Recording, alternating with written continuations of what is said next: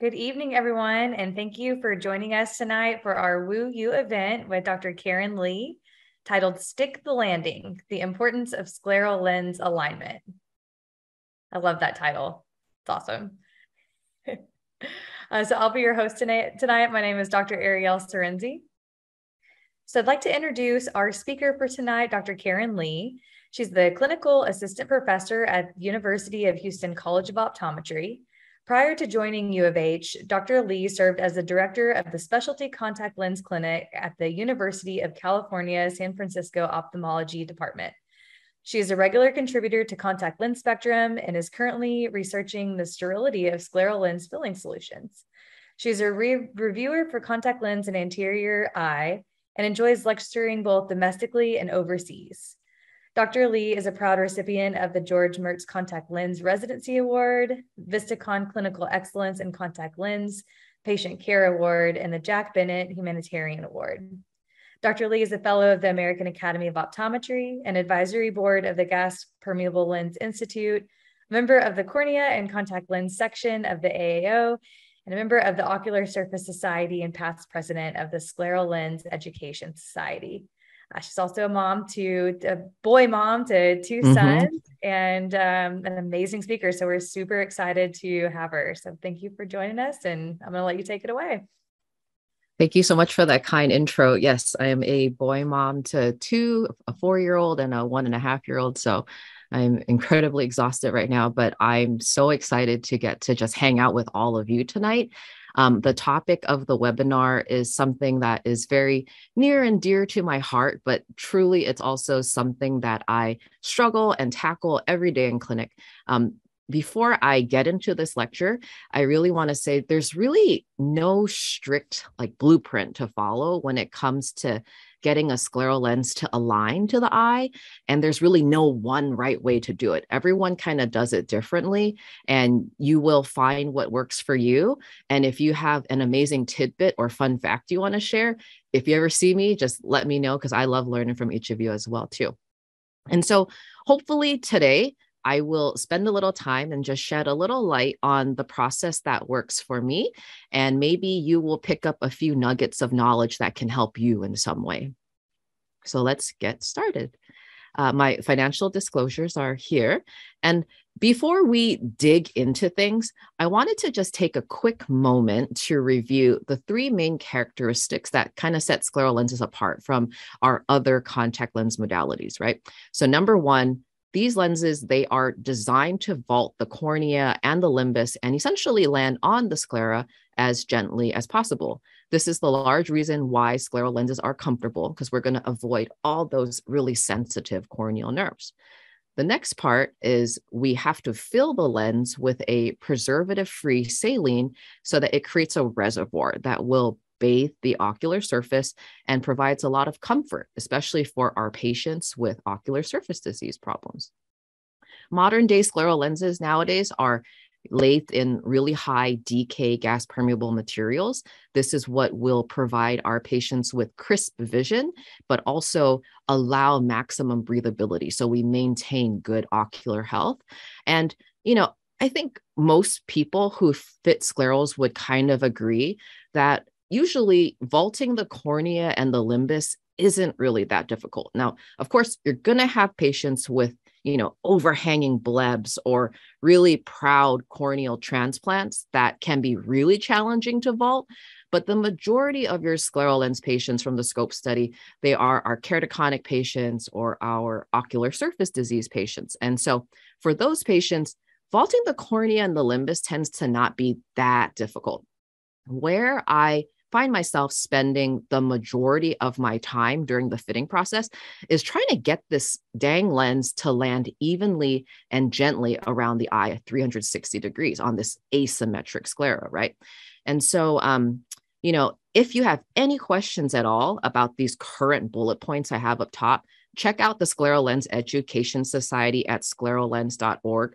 They are a great free resource that is dedicated to all things scleral lenses, because essentially from this point out, the rest of this presentation is going to be dedicated to the quest of achieving scleral lens alignment. So my goals for tonight is I want to review the different ways the landing zone can appear on the eye and essentially kind of troubleshoot what you're seeing. And then, maybe we'll review a little bit about the different types of landing zone customizations that are available and how we can use those customizations. And then, of course, just touch gently on the different technological advancements that you can use in your practice to make this process a little easier. And so this is my flow for tonight. And I want to end with just a few clinical cases before we move on to some questions. So before we get into things, the scleral lens landing zone. When we are referring to the scleral lens landing zone, what we are alluding to is essentially the outermost portion of the scleral lens. This portion of the lens is designed to align to the scleral conjunctiva. And usually, as you can see in this photo, it's made up of multiple peripheral curves. And it's really there to help us spread the weight of that lens onto that ocular surface, right?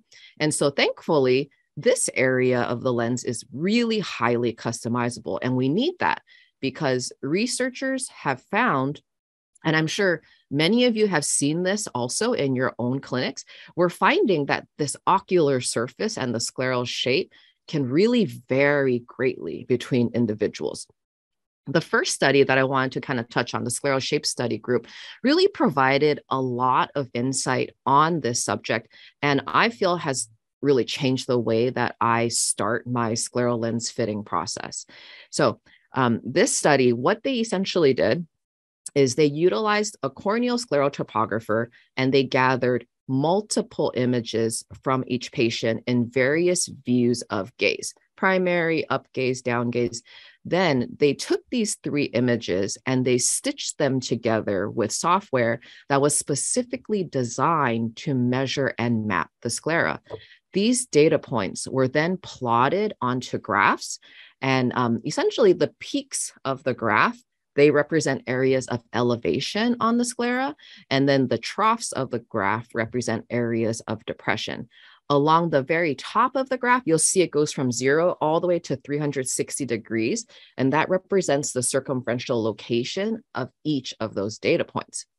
And so I'm going to kind of, show you what their results found. The study essentially reported there were 4 different scleral shape groups, and I'm starting here with truly an oversimplification of the data because I really want to get my point across here. But essentially, the simplest scleral shape that they found that, comes to mind when we think about shape is the spherical scleras, right? So these are patients that showed very little change in amplitude in sagittal height circumferentially. So imagine almost a straight line that really has no real peaks or troughs to speak of. Of course, the actual data points when we look at them aren't quite as clean, but if you focus on the scale on the left-hand side of the graph, you'll see on that y-axis that there truly is barely any change.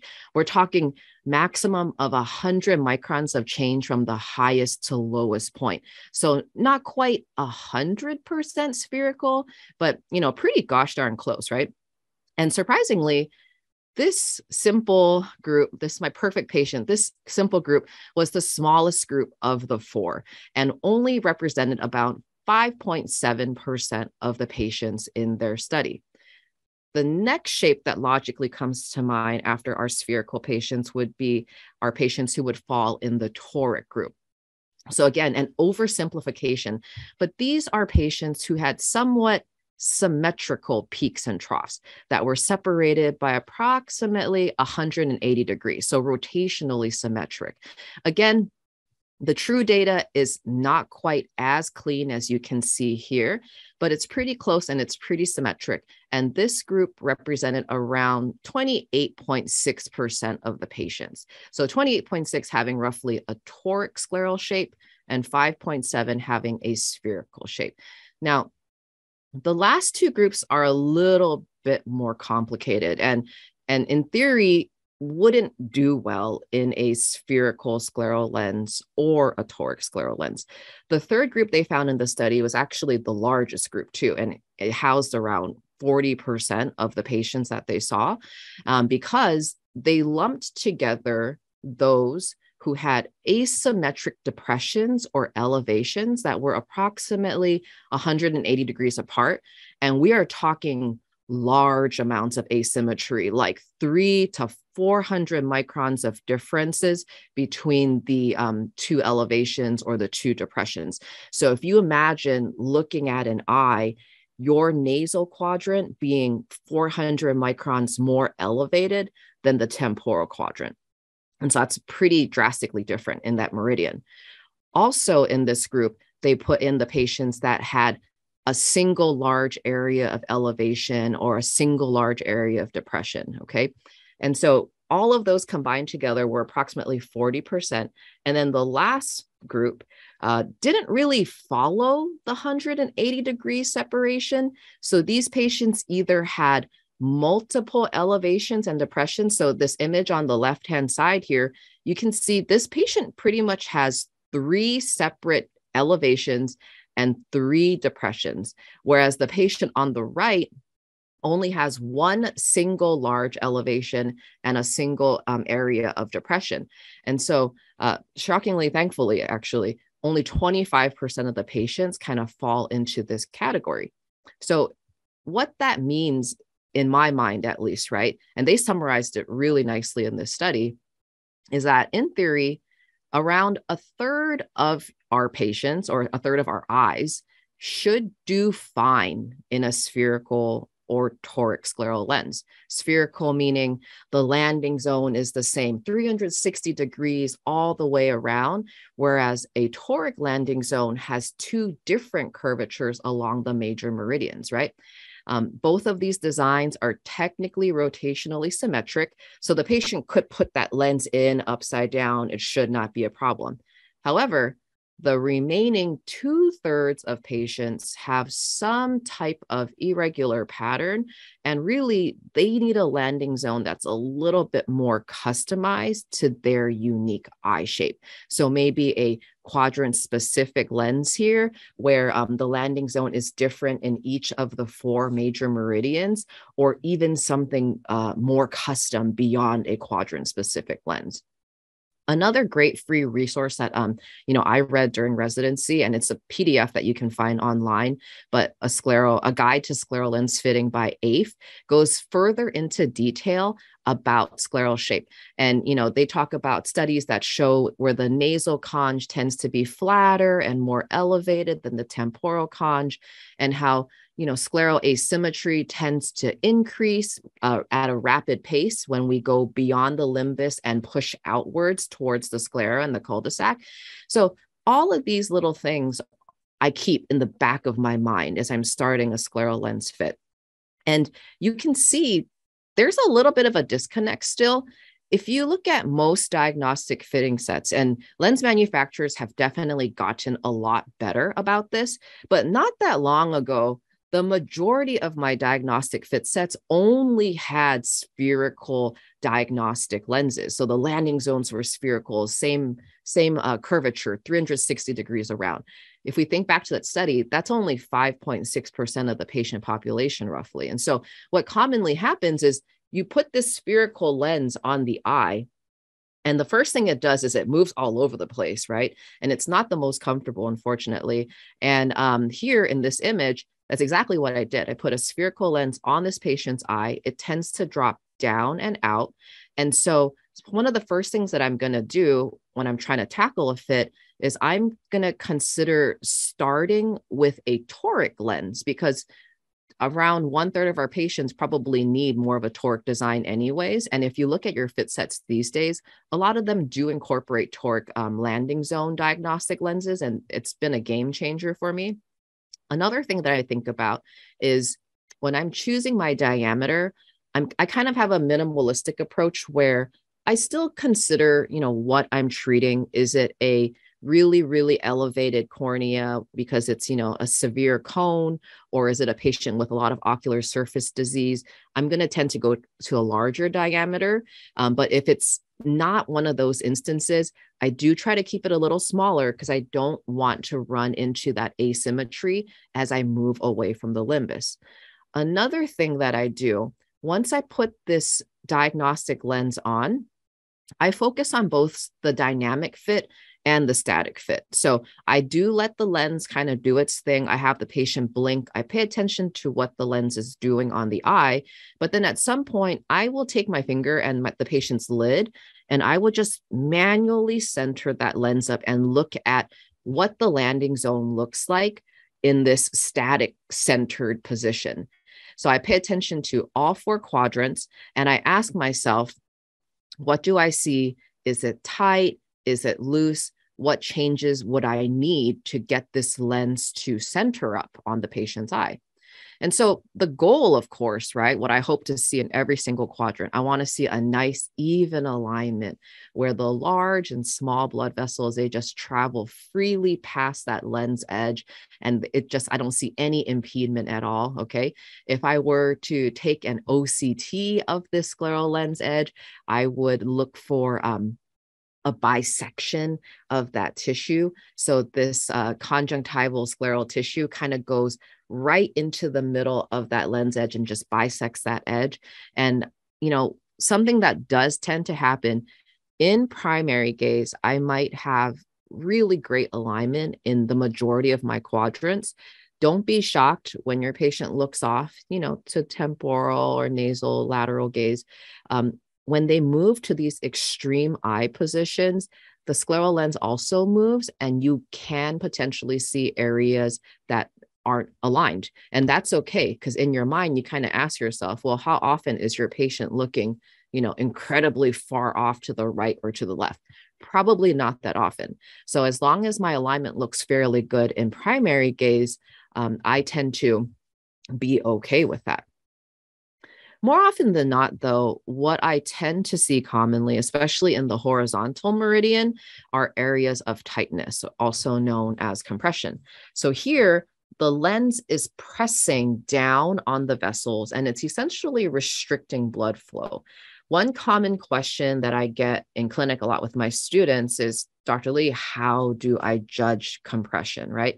And so typically, the easiest way that I describe it to my students is just look at the vessels and ask yourself, what type of vessels are being affected right now? So in this image here, we have a larger caliber vessel that for the most part is traveling somewhat freely, but then a lot of our fine vessels are kind of blanched out. We see this like ring of white, right?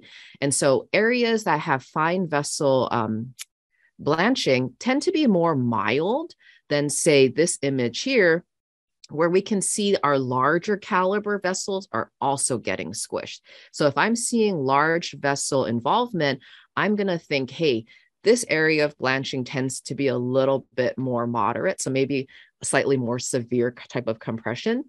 And then lastly, is it happening further along in the lens, or is it on the very outer edge? Outer edge tightness, we will call impingement. And if it's really bad, you can actually see the tissue overlapping onto that lens edge.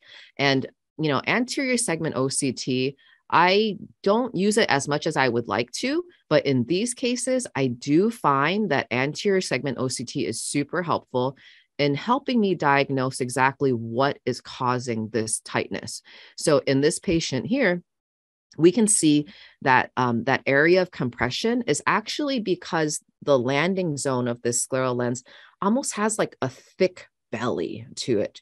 And so depending on the manufacturer and the design that you are using, right, you can actually ask for either a standard landing zone design or a more tangent or linear landing zone design. So this is the exact same patient. Up top, we have the standard landing zone, and then down below, we have a more linear landing zone. And this was one of our students that no matter what we did, the lenses just tended to press down on the eye. He would get red and it would settle a lot. And he's actually found a lot of comfort in a linear landing zone design because some of our patients just have a more straight anatomy at that, paralimbal scleral junction. Edge lift would be the opposite of compression. So instead of having the lens be tight and digging into the eye, here you actually have a little bit of lift away. And really subtle edge lift is something that can be missed easily. So I'm about to play this video here, but what I want you guys to do is to really pay attention to that superior lens edge. So usually we see a little bit of shadowing. So when they're looking straight ahead in primary gaze, you can kind of see there's a little bit of shadowing at that lens edge. And then when the patient looks down, that area of misalignment is enhanced and you actually see a break in the tear meniscus.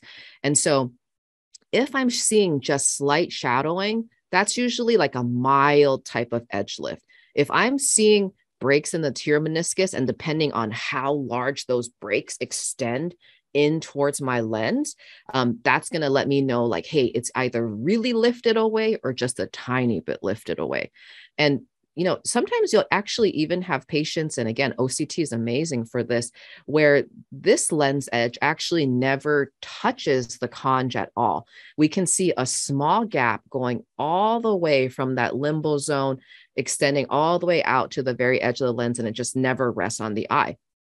And so in this case, you can imagine this gap here just acting like a tunnel for debris and air bubbles to get trapped underneath that lens as the patient blinks and looks around.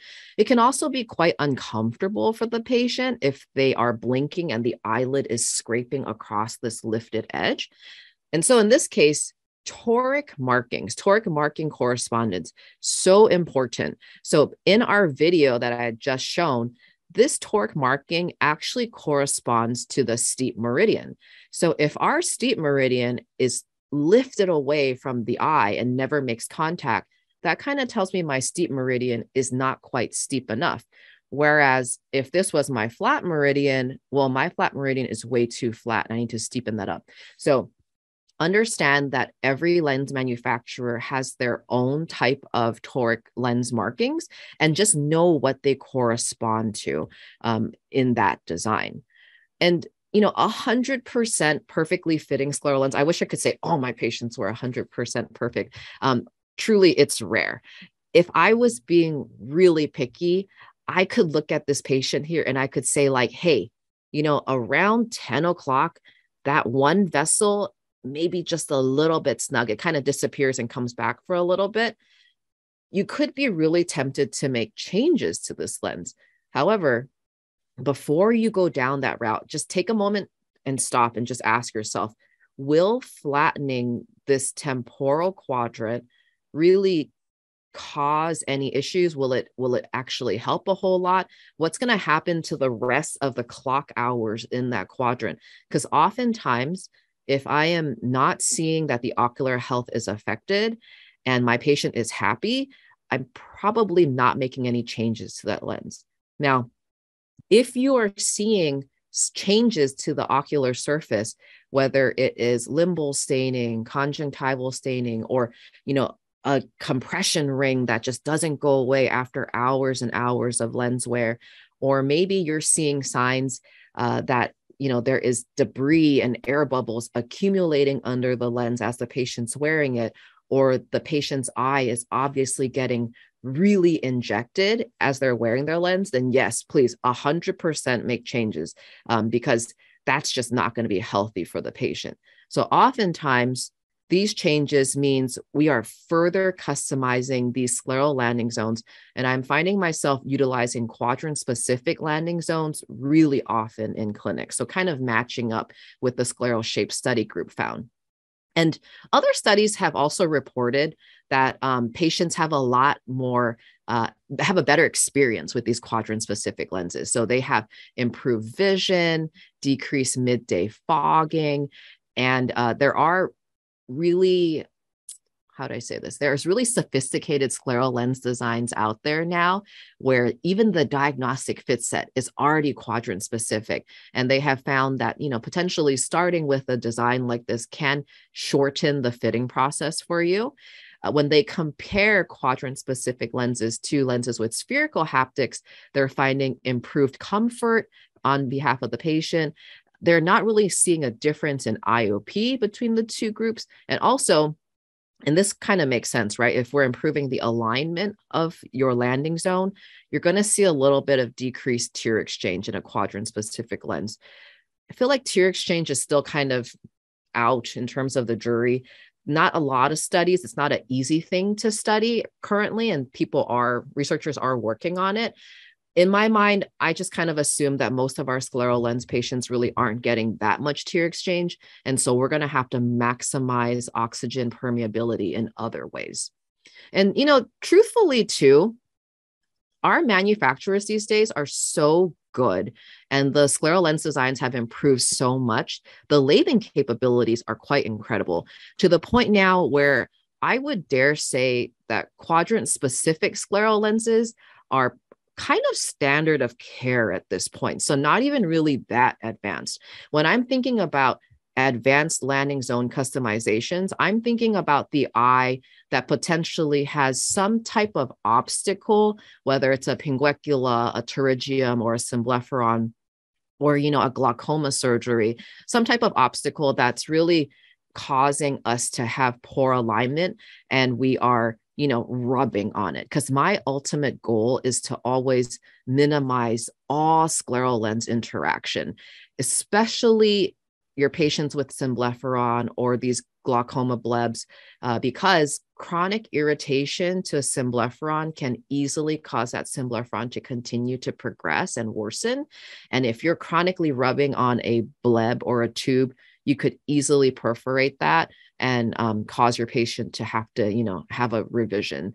And then, of course, those large overhanging blebs that extend beyond the limbus, those I truly wouldn't even attempt to fit. That I would refer back to the surgeon to see if they can revise it before they come back my way. And so advanced landing zone customizations that I use to try to avoid these elevation would include localized vaults. We also have notches and truncations.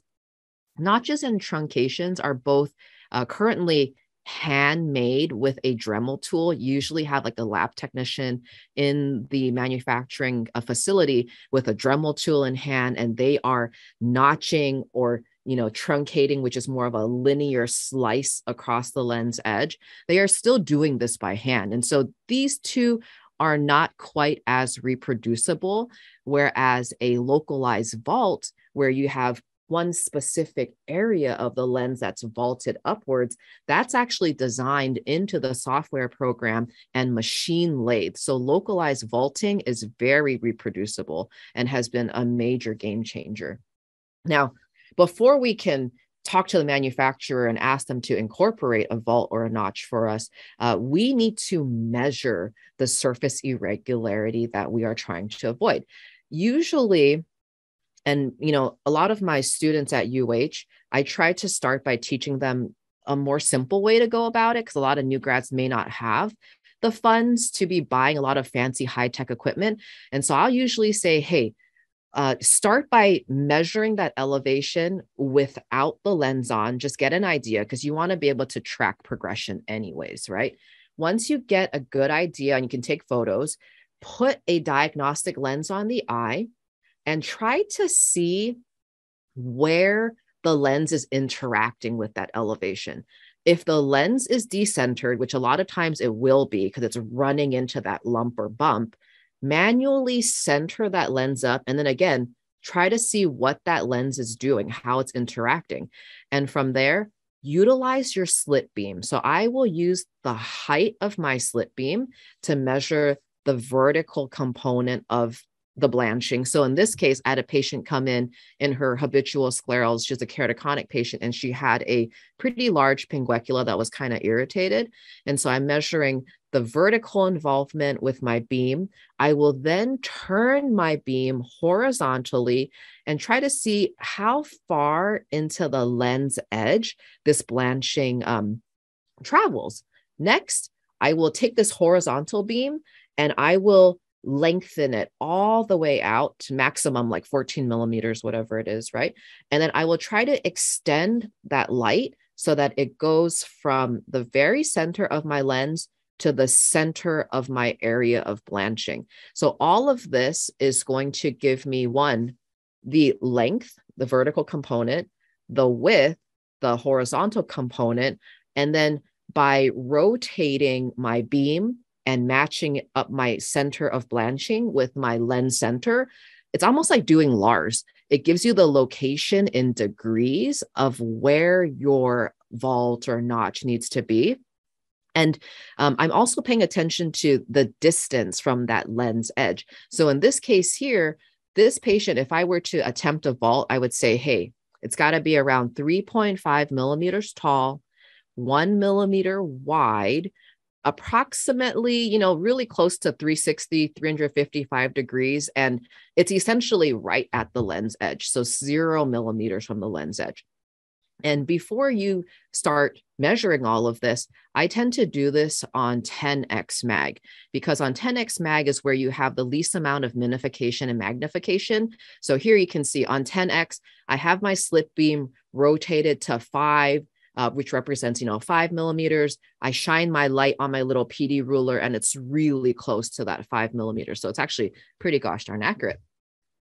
Other things that I try to do, and this part is really kind of hit or miss. I try to estimate how elevated this area is. And so I tend to use an optic section, a really thin light, and I kind of pay attention to how this light deflects as I'm traveling over this elevation, right? And then in the back of my mind, I kind of remember, hey, your corneal epithelium is around 30 to 50 microns thick, and then think about your stroma. And so in this case, after I kind of guesstimate that, I still will put a diagnostic lens on and just try to see how that lens interacts with this area. So if I'm looking at this video, I can definitely see my light is ever so slightly deflected outwards towards me. It's not entirely monstrous or anything like that. With my diagnostic lens on, I do see a mild amount of blanching. My large vessels are still traveling under. I can tell it's definitely compressed though, because we do have some blanching there, but above that area, I can kind of see some shadowing and maybe even a little bit of a break in my tear meniscus.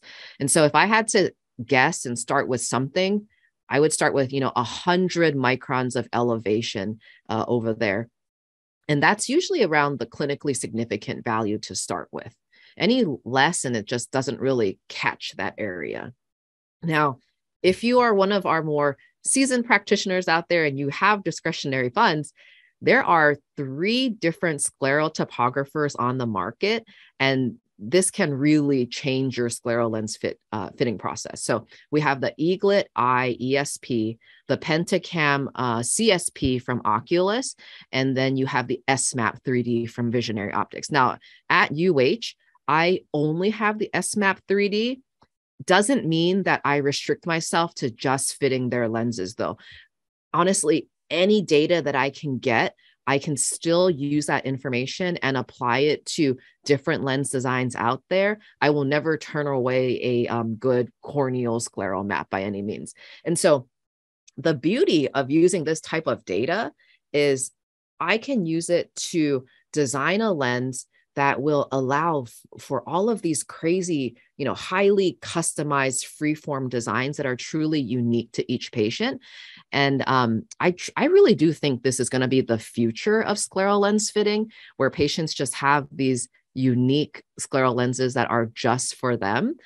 Of course, one of the biggest limiting factors in this fitting process is getting high quality images. So manufacturers will always tell you, hey, garbage in, garbage out.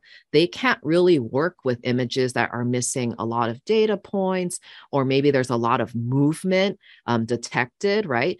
And also, it's not always the most convenient for patients. So in order to get an accurate image, patients actually need to discontinue lens wear for a little while.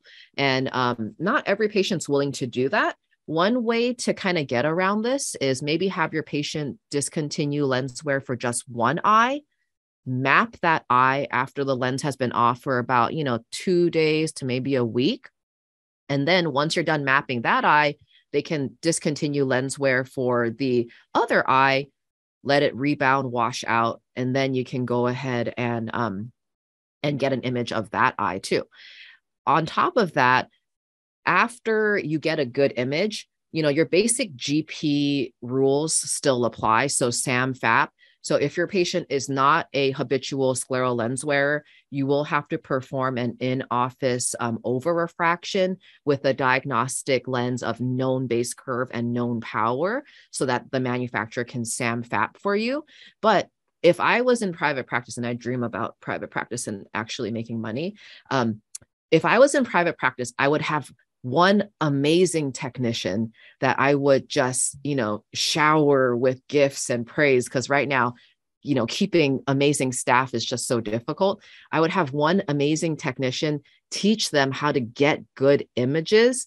And I would make this just part of my scleral lens workup. So anytime a patient comes in and they want or they were referred for a scleral lens, after getting auto refraction and topography, I would say, hey, go ahead and get me a corneal scleral map of the eye.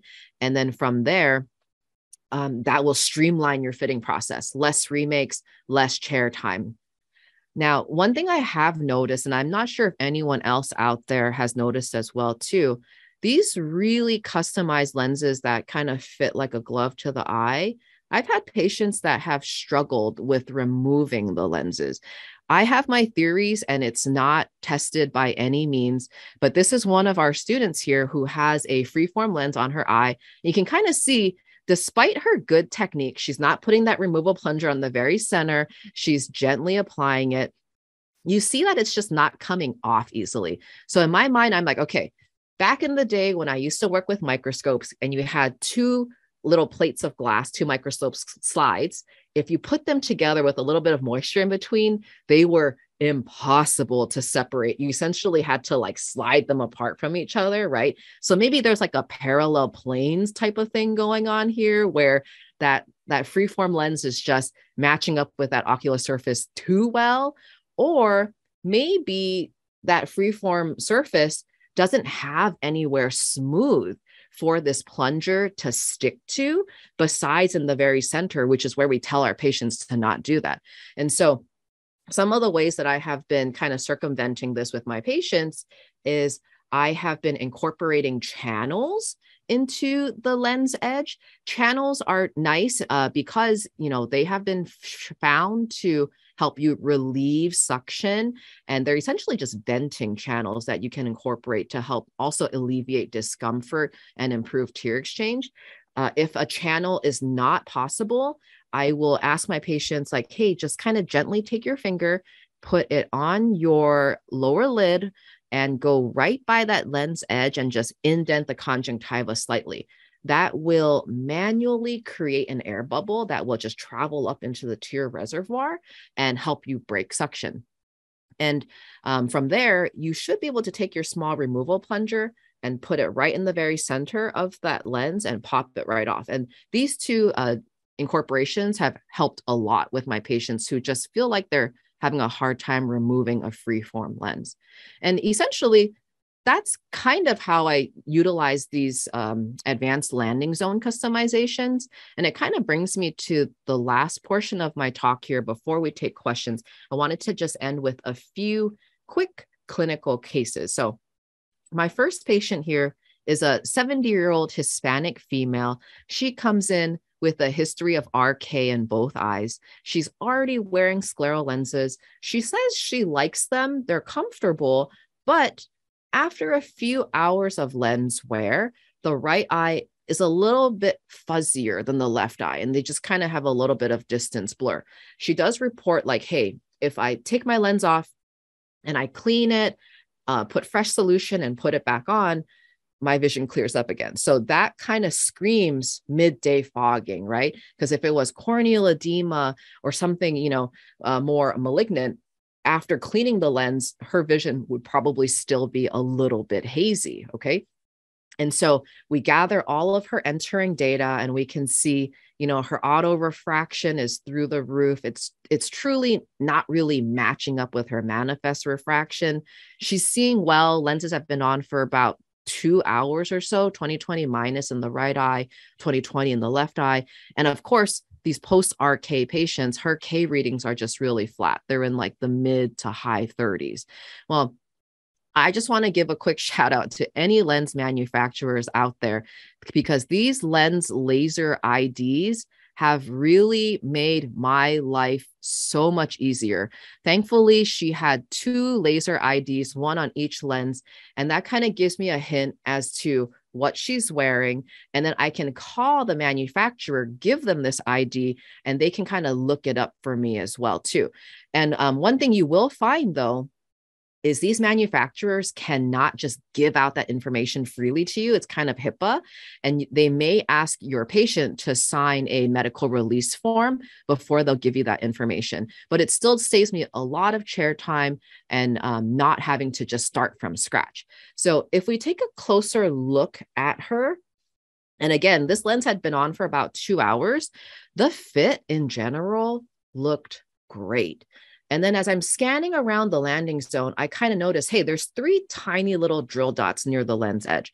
And these drill dots, if you guys kind of know, these drill dots are actually outlining a little localized vault somewhere.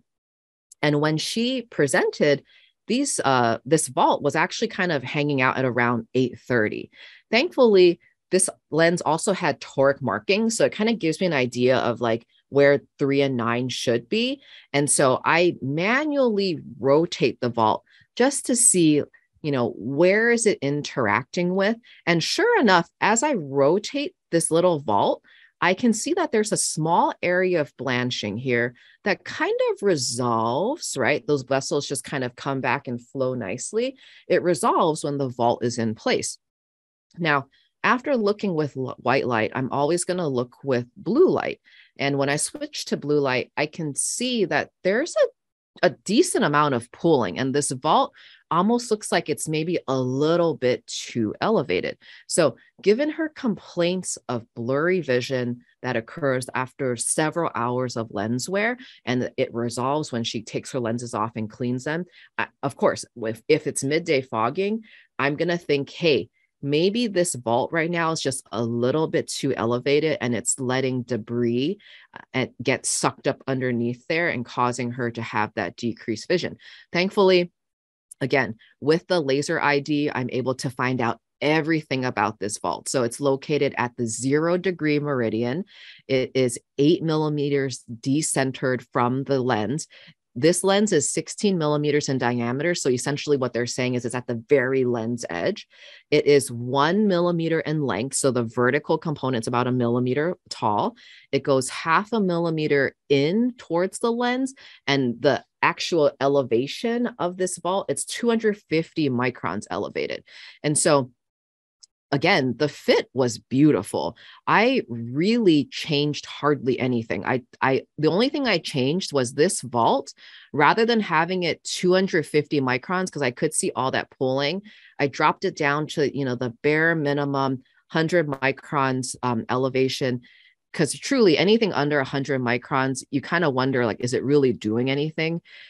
Stability at follow-up. So fortunately for her, with the lens markings and having the, dotted black dot at 6 o'clock, if I tell her to put that black dot at 6, the vault does kind of go where we want it to go. However, over time, that ink does rub off. We literally just saw this patient for the Scleral program at UH, and her little black dot had rubbed off. And sure enough, her vault had, rotated off somewhere where it shouldn't be.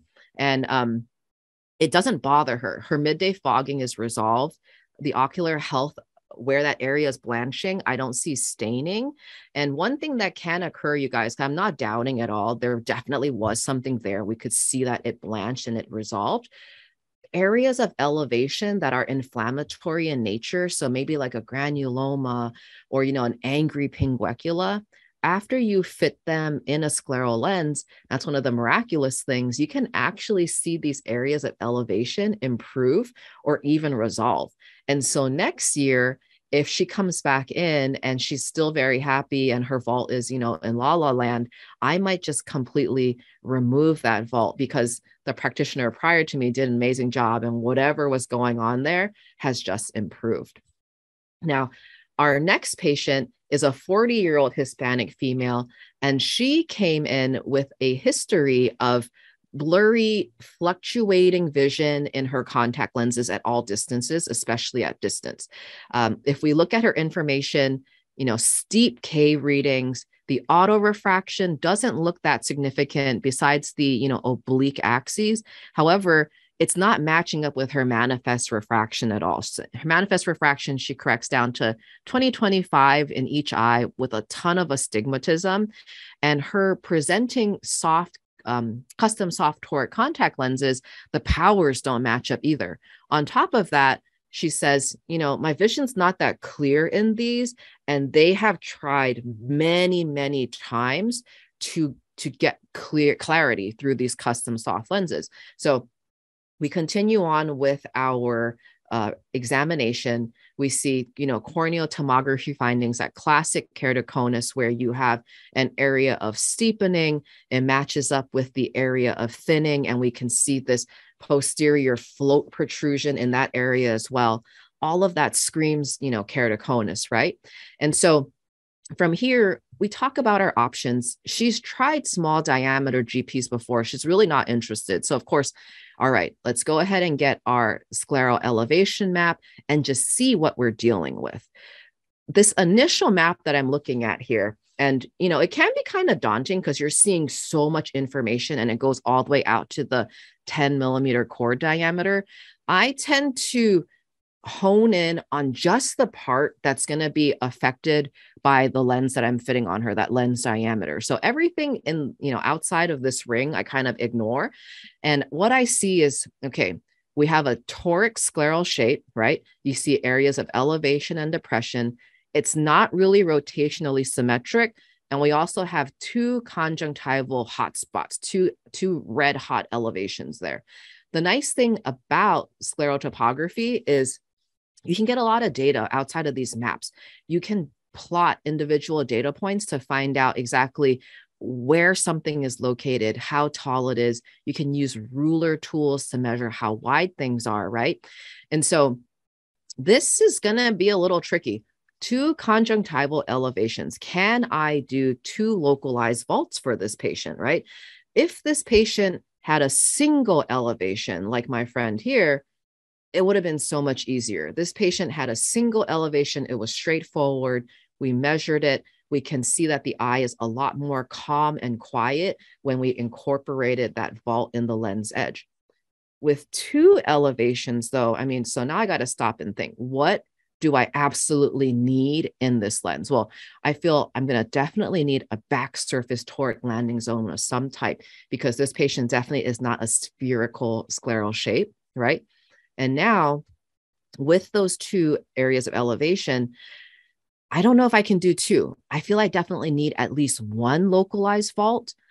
I'm going to ignore that small one and hope that I can just squash it and not pay attention to it, because technically when I'm looking at this, it almost looks like my entire 16 millimeter lens edge is going to rest over that. But I definitely cannot ignore this large one in the temporal area. So I'm going to use my ruler tool. I'm going to measure the length. It's around 3.5 millimeters or so. I'm also going to measure the location. It's around 352 degrees. And then in terms of width, when you look at this red, you can almost say to yourself, well, that extends pretty much all the way up to the limbus. I'm not doing a full 2 millimeters wide. And the reason I'm not doing a full 2 millimeters is because when I put that diagnostic lens on, it doesn't look that bad by the limbus. Now, one last thing here, I don't have to use an optic section to guesstimate my light. I can use my ruler tool, and I kind of take that ruler and I drag it from the center of my elevation along my lens edge out to where things kind of settle down. And you can see, it tells you the change in sag is around 150 microns. And so that's the height that I'm going to set my localized vault to. And so when I'm looking at this, right, my toric diagnostic lens, we can definitely see that there is compression there. We can tell the light is reflecting a little bit more. The blood vessels are gone. with my first trial lens, even though it says 2L, this is actually the first lens because the very, very first lens got stuck at like UPS or something and we never got it. But you can see that the blood vessels are flowing a little more freely under that vault. It's definitely still not perfect, though. I'm not going to lie to myself, right? Inferior to my little air pinguecula, you can see that as she blinks, there's just a little bit of a break in tear meniscus there. Then the next area I'm looking at is the nasal area. So in primary gaze, that little bit of nasal pinguecula, it was a little bit compressed. As I have her look off in lateral gaze, I can tell, yep, it's definitely affected there. Well, this is the bed I made, so let me just see what happens. I'm going to dispense this lens.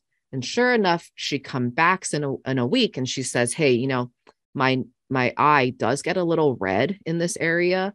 I do find that my vision is decreased. I do have to take my lens off and clean it every now and then. We look at her, sure enough, midday fogging, a little bit of injection, a little bit of staining there. So when we talk to consultation, they strongly advise against 2 localized vaults. They're like, Karen, this doesn't work well. We've tried it before. Honestly, what we would recommend is incorporating a notch with a vault. You might have better success with that. Okay, fine. Okay, I'm not going to argue with them because they honestly know a lot too, right? And so, okay, if I'm going to incorporate a vault with a notch, I'm going to choose to put a vault over the smaller nasal pinguecula, and I'm going to incorporate a larger notch over the temporal pinguecula to try to avoid that whole area entirely. Okay, and so with my second trial lens, after I get my measurements, the same way as I did earlier, with my second trial lens, without the vault versus with the vault, I can see, yeah, my vessels flow a little more freely in primary gaze. As I have her look off towards her lateral gaze, you can see, yep, also a little bit less compression, a little bit more vessel flow.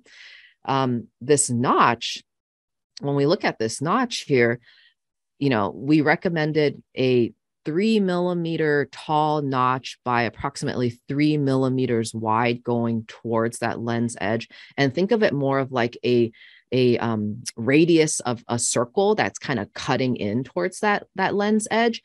And it did take care of the midday fogging component, but when you have a notch like this, it can be kind of difficult for your patient to put the lens on. So she reported now needing to try multiple times to put the lens on without an air bubble. She's feeling the lens a little bit. She kind of begrudgingly wears it at this point because she gets clear vision for a lot longer.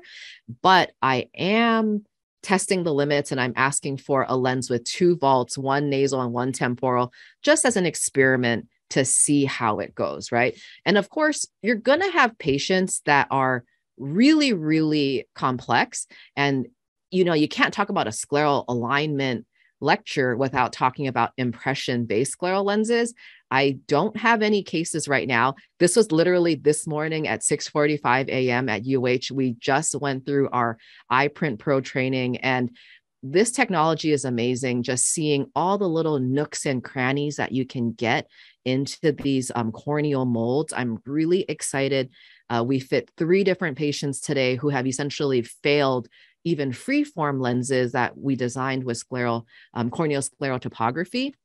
And so I'm excited, hopefully, to one day present some cases to you all utilizing iPrint Pro. Thank you so much for listening to my lecture tonight. If you have any questions at all, feel free to email me.